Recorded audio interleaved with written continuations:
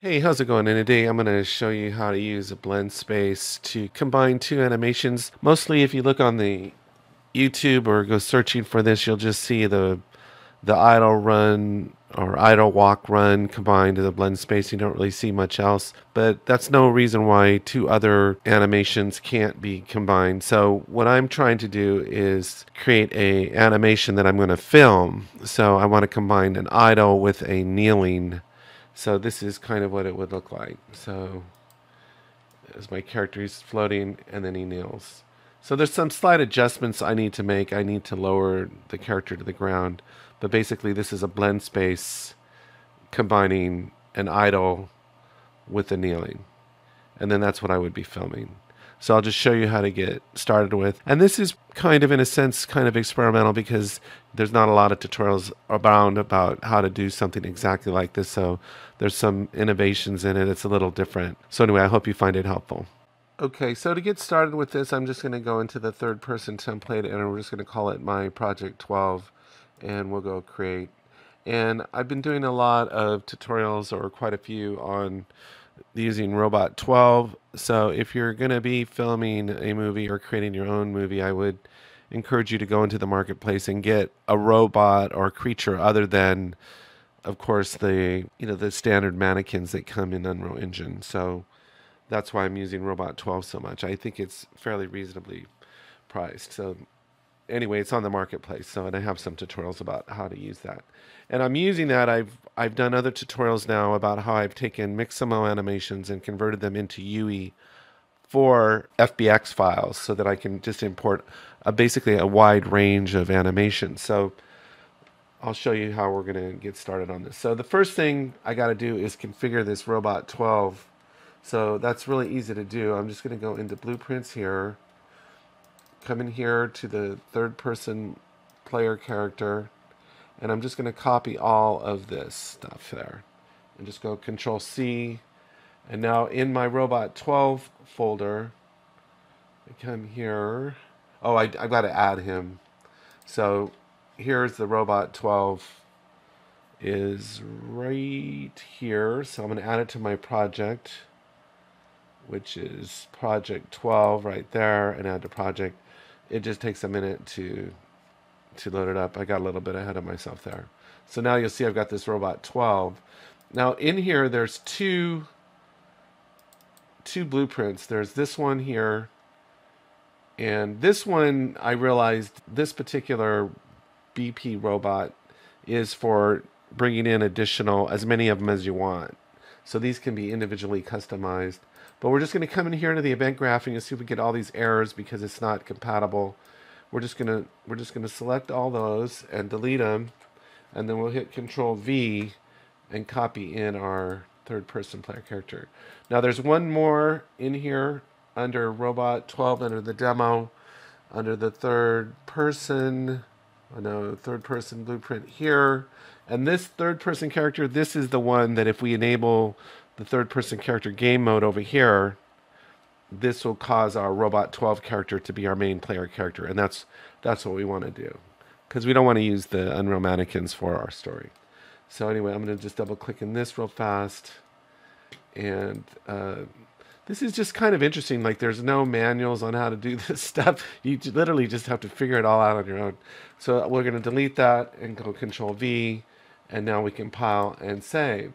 Now if we switch our game mode now, if I come here and switch to third person game mode and hit play, here's our third person robot. And we got this cool robot with a customizable face and all this stuff.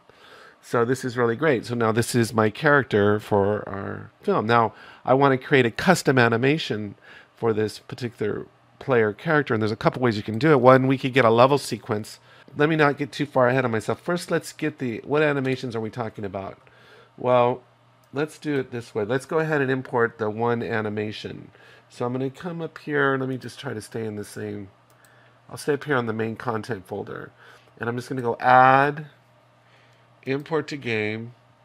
And I've created a library of animations. And these are all, I did a tutorial about this, about taking a Mixamo character, converting them over to UE4 rig, and then exporting those FBX files. So these are all originally started as Mixamo animations, but have now been converted to a UE4, I guess, motion capture data motion data, let's just say. And now but it doesn't have a rig associated. So it's just the animation data, but not the rig. So when I go to import this, I'll need to connect it to a rig. So the one I want is kneeling down. So I'll go open and see how there's no skeleton attached. But because it's based on a UE4 skeleton, I can just connect it up right here, the UE4 mannequin, and go import all. And you see how it comes in with no errors, see? Just like that. And if I drag it in, it's going to be the UE4 character. And if I hit play, he's over there kneeling down, right? Which is fine. So now here's so I'm going to go ahead and delete him out of the scene. So I've got my animation. So let's see if how we can make this work, that I can get one of these characters, get my robot 12 to do an idle and go to kneeling. So to start this, let me go back on the content level here, and let's just go ahead and create a blend space. So we come to animation and we go to blend space, and it's going to want me to pick a rig, so I'll just go ahead and make the UE4 mannequin, and I'll just call this my well, I'll just call it BS blend space kneeling. And then let's just double click into it. And this is all very intimidating at first. Here it is right here. And I should have access to any UE4. Here's the kneeling down, and I have an idle here. So I should have an idle right here, third person idle. So it kind of gives you over here in the asset browser what animations are available to us. So I can grab this third person idle. It's kind of weird because sometimes you'll select it and it'll jump to another one. But we just drag it over here and put it on this timeline like that, and you'll see it's an idle. And then I can select the kneeling down and drag it right here. And now if I hit Control and drag this little green X, you can see there's kind of our whole animation. And it does a real nice job of blending these two totally separate animations into one animation now. So now I've got an idle. Now what's interesting about this is fed, let me go ahead and stop this, by two input values. So we can have two values feeding this, and this is where it was kind of stumping me, was, well, what values can I feed into this thing? I mean, because it's on a scale from 0 to 100. Normally this is driven off of the character movement, because you'll see it go from idle, walk to run. But I'm not going to be driving this off of movement. I really literally just need to input a value from 0 to 100. And so what I realized is we could use a timeline for that. So let's see if we can make this happen. The other drawback about the blend space, and so here, if we come over here on the left side, it looks like we have a function name, and then we have horizontal axis. And I can just give this a name, so I can, if I don't give it a name, it's just going to say nothing. It's going to say none. And so you see now how it says value. And I'm just going to leave all these on the default, and that's all we're going to do. We're just going to save this and that. So we just brought in our two animations. They're blended. They look great. And I'm just assigning a name here, value, that goes from 0 to 100. So if I can create an input parameter that goes from 0 to 100, I can have my animation play and be blended very nicely. So let's see if we can pull this off. The thing is that this blend space is also going to need, it's also going to need a animation blueprint to work. So we're going to have to do that. So let's right click and go to animation blueprint right here. And again, we'll tie it to our UE4 rig, because that's the one our robot has. And I'm just going to call this animation blueprint Neo. And we're just going to double click into it, and it's going to just want something plugged into it. So I should have my blend space over here kneeling. I'll just drag it here and connect it up like that, and you'll see there's the value, and this is basically the y-axis, and this is the x-axis. So now I just need a value to input into here. And that's really the whole thing, right? So where am I going to get a value to pop into this thing? Well, let's see how we can do this. So it looks like it's working fine. So let's do this. If we come into the event graph here, we got this going on up here. Okay. So let's go ahead and do this. Let's see where we're at. If I hit play, I just have my regular character just there. Okay.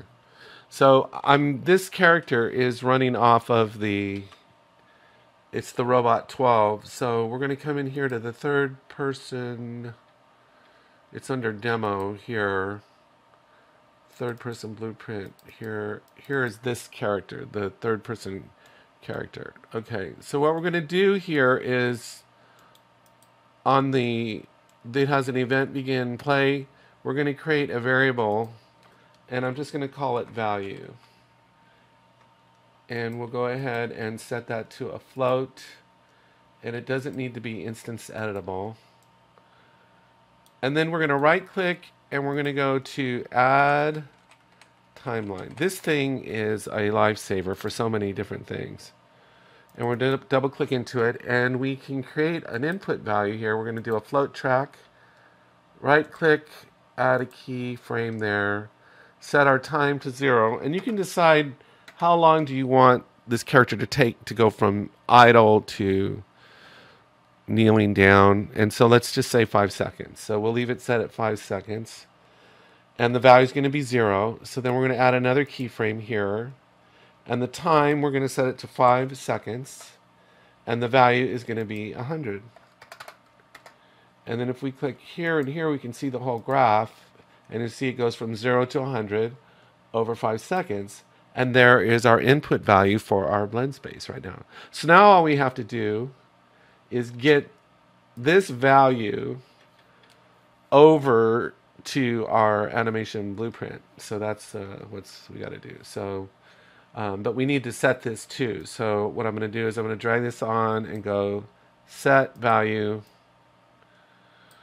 And we're going to just drag this in here into play from start.